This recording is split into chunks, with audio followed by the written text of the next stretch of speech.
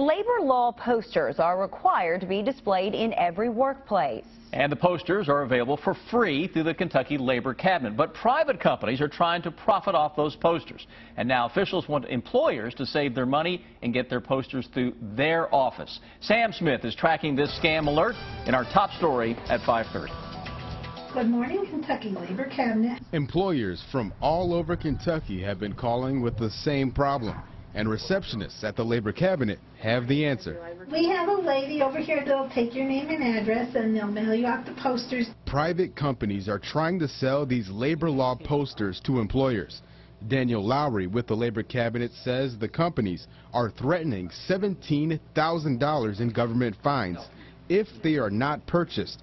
It's true that posters are required to be displayed and fines are possible. You do not have to pay for them. But like the receptionists keep telling employers, the posters are available for no cost. The Kentucky Labor Cabinet provides them for free on our website.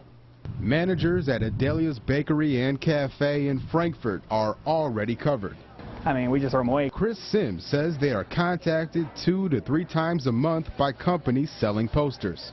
For so much money, if it's $39.95, $59.95, $99.95, whatever it is, and then they can provide it for us, which I guess we're skeptical. we believe that everybody's out for something. The cabinet isn't out to patrol businesses looking for these posters displayed.